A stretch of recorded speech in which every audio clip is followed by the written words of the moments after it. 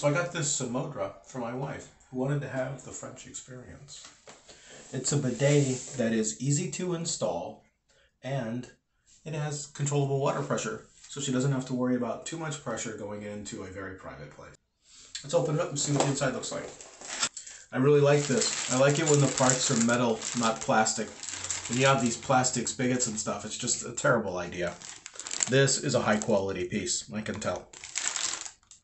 Okay, I don't have the exact tools that they want. I had to use this kind of wrench instead of the 1 inch that this normally takes, but I do have a screwdriver.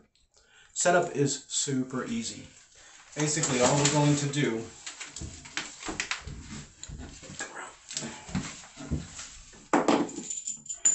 we're going to turn the water off at the source. Remember to turn the water off or else you'll have some trouble.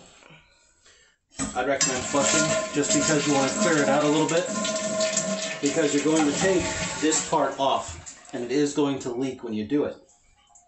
Set up a towel because it's going to leak even after you flush it. There's still going to be a little bit of water.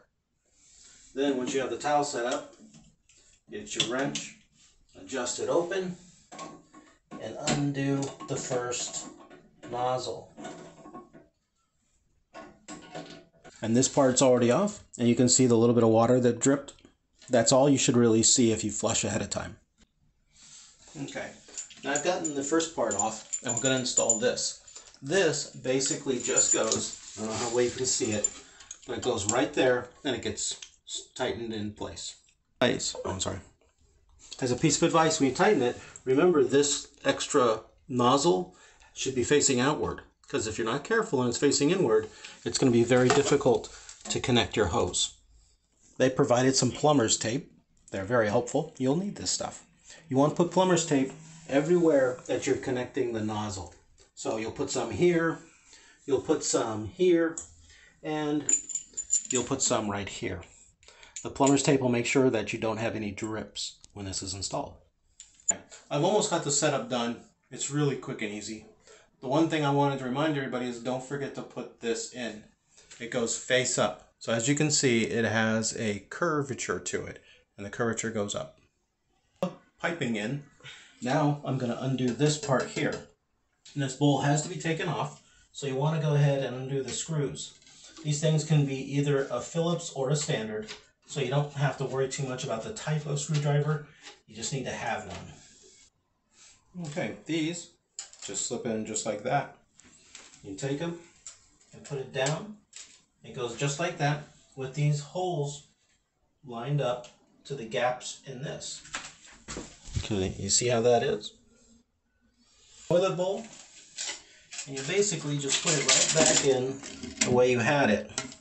Now, these things here, the reason that they're side by side, they're long, is so that if you need to adjust the toilet bowl a little left, a little right, a little up, a little down, it can do all of that just by rotating these the direction that you need it. So once you have it on here, you'll want, the reason these have these gaps is so that you can adjust the toilet bowl however you need. And if you need it to go down, you just rotate the gap so it's like that, and then this could move up and down more.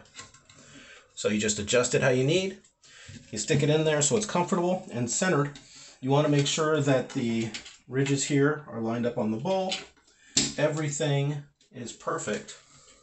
And when it is, you can take the bottom washers, stick them on here, and tighten the bowl back down. So now you can see this part is done. The bowl works. You can see it all looks like it's installed correctly.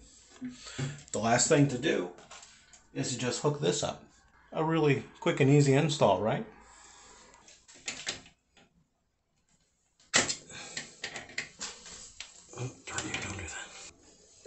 Okay, now it's done, and you can see the hose that came with it connects here, the other piece connects here.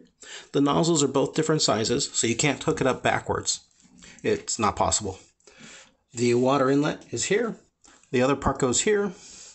From here, it's as simple as this is for girls, gives you your water.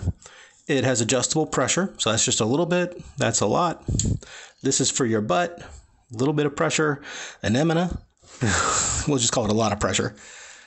And that's it off. I'm going to turn the water on and we're going to give it a go.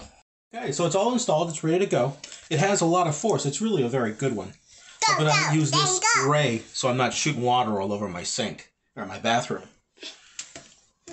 Come closer. See?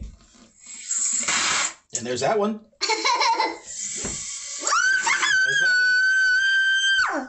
And as you can see, it does have some pressure control.